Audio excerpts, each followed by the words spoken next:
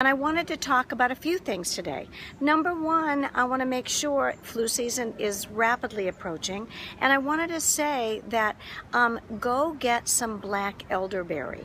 Black elderberry, what does it do? And my form is the alcohol-free black elderberry by Herb Pharm.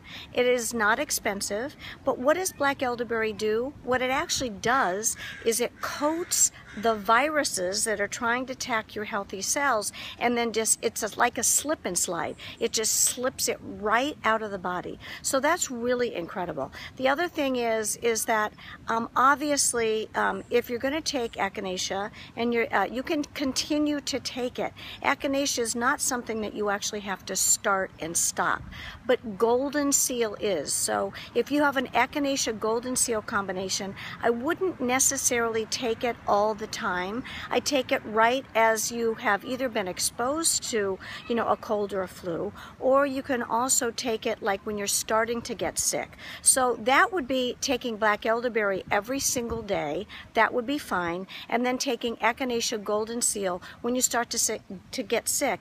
And the echinacea Golden Seal combination that I like is, again, Herb Pharm. It's a liquid combination. It has a lot of other fantastic herbs. So it's a really great company, and I hope you go and stock up so that you can be protected. Okay, have a great day. Bye.